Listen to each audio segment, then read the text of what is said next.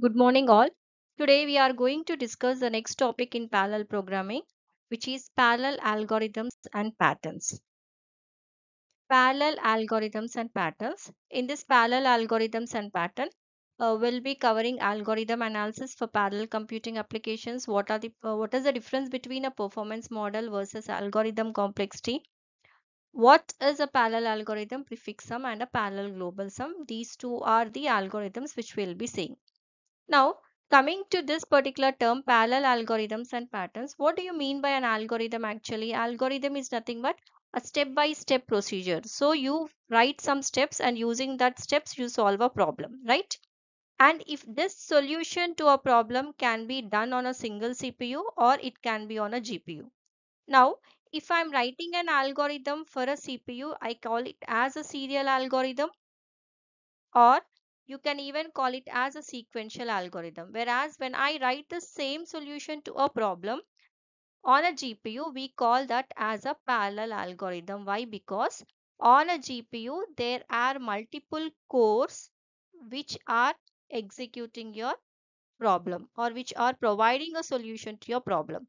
So now parallel algorithm is nothing but a step-by-step procedure, but you will be writing it for multiple codes. And what do you mean by the term pattern here? Pattern is nothing but some procedure you apply.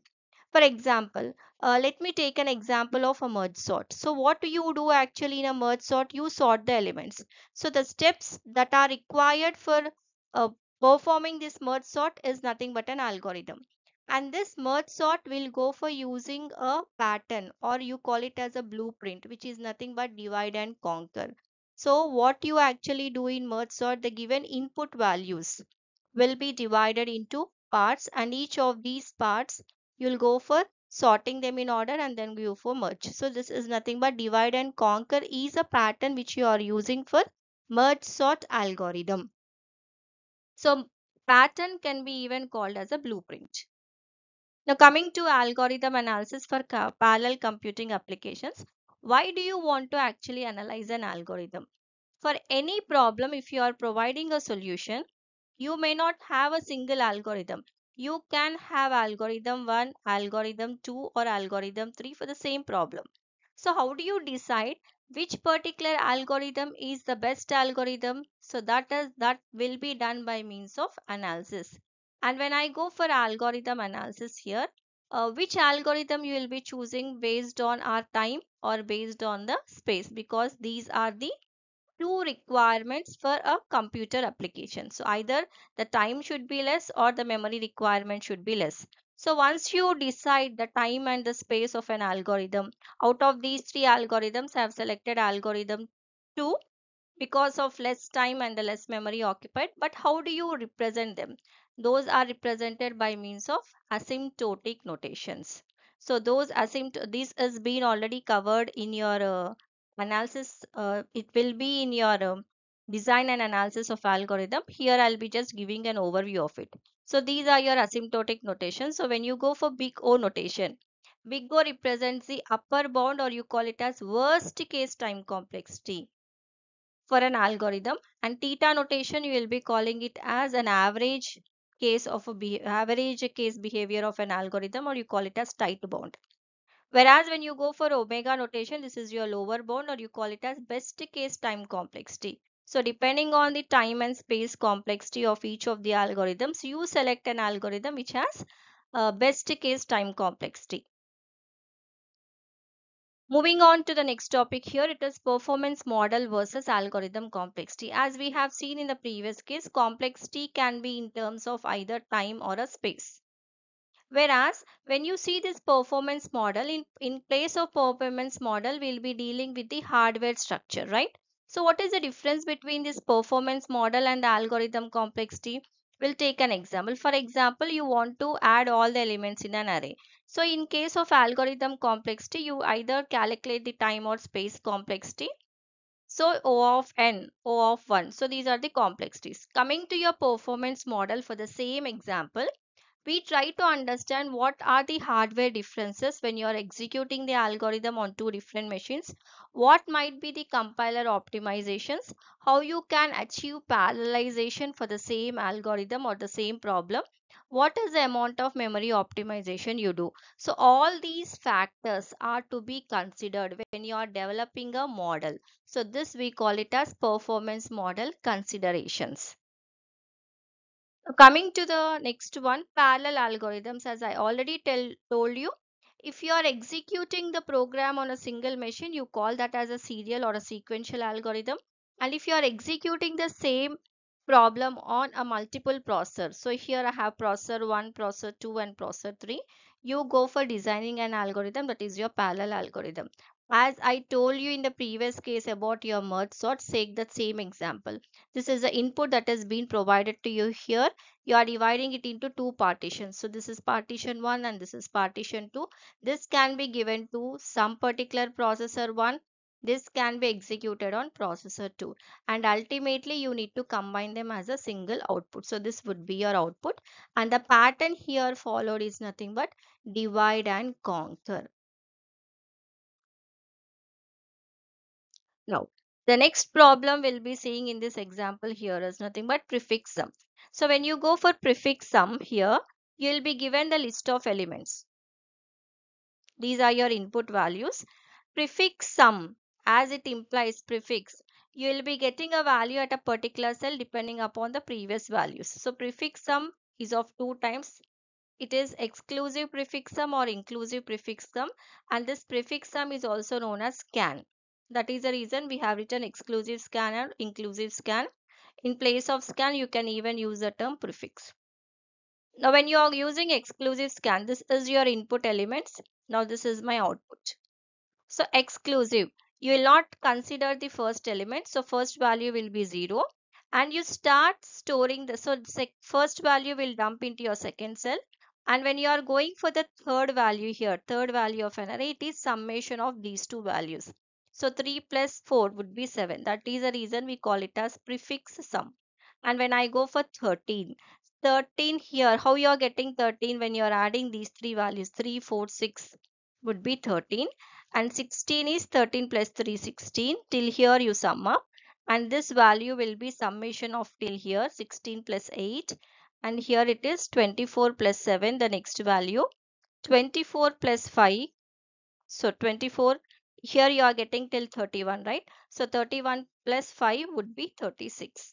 So each of the cells, so first cell you will be making 0 and you start storing the values from the second. This you move into the second, summation of these two into third. Fourth element would be the summation of first three values. Fifth would be the summation of first four values. So that is exclusive scan. Coming to your inclusive scan or inclusive prefix, you start taking the first element as it is. So 3 as it is, you take it as 3. 3 would be 3. And your second element would be summation of these two. 3 plus 4 would be 7. And 13, if I go for, it is summation of including your third element, 3 plus 4 plus 6.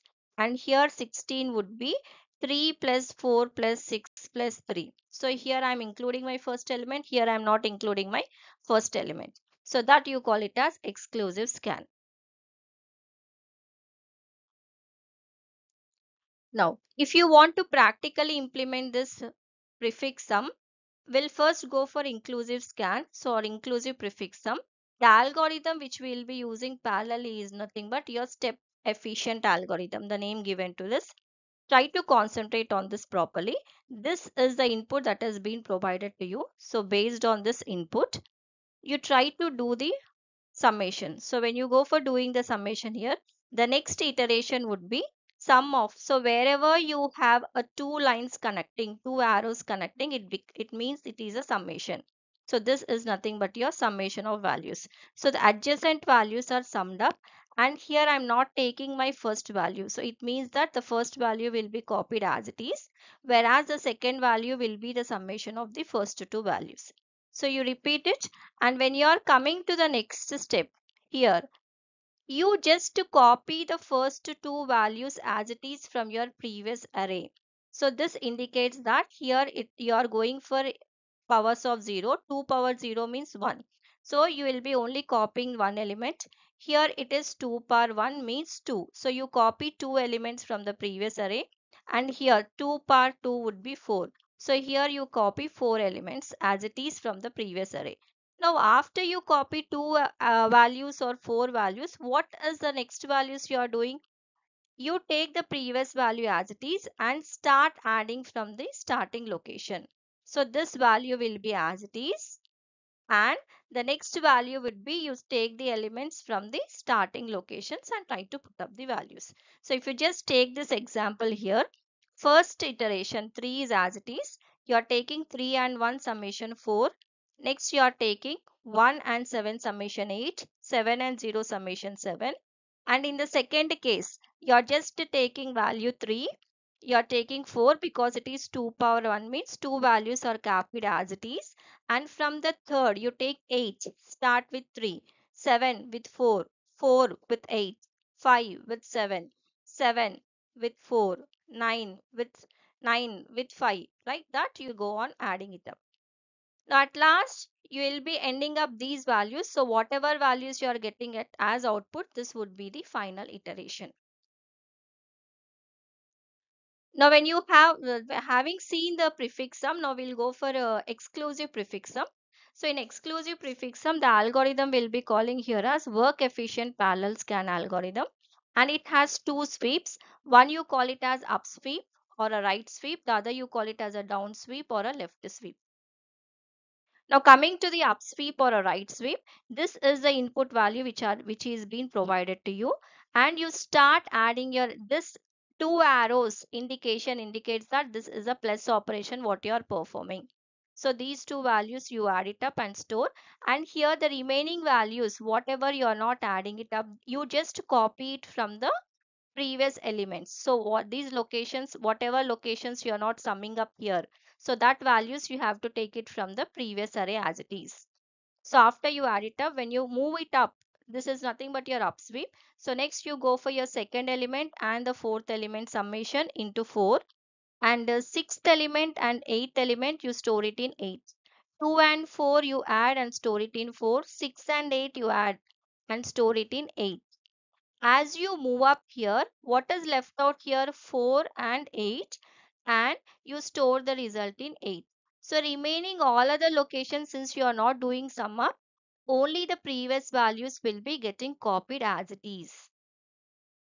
Previous values will be getting copied as it is. Only the eighth element will be changed. So here adjacent elements are changed. Here fourth element, eighth element is changed, and here eighth element is changed. And after you get this output will be used as input for your down sweep. So the same output I am using it as input for your down sweep. This is my input now. And after you store your output of your up sweep as input to your down sweep, replace your last element with 0.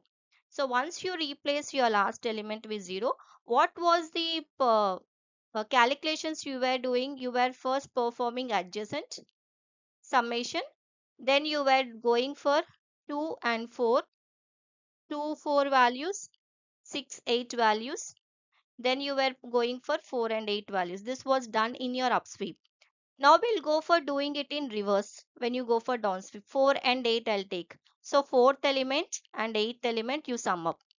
Fourth element, eighth element. So this is 4 and 8, and the result will be stored in 8. So 4 and 0 you store the result in 8.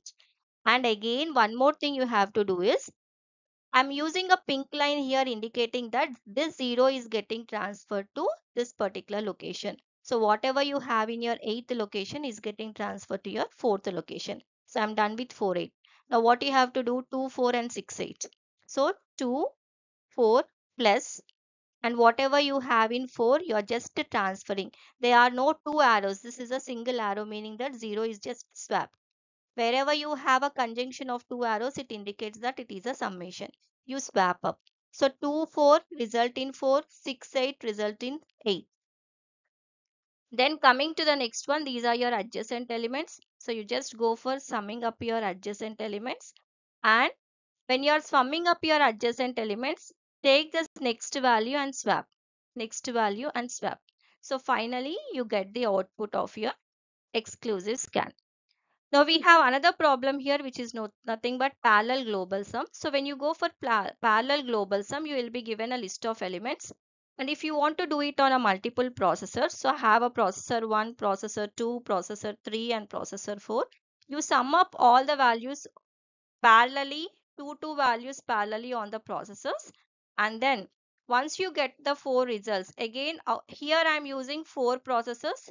Next time I am using only two processors, taking the result from the upward motion, and finally store the result in a single processor.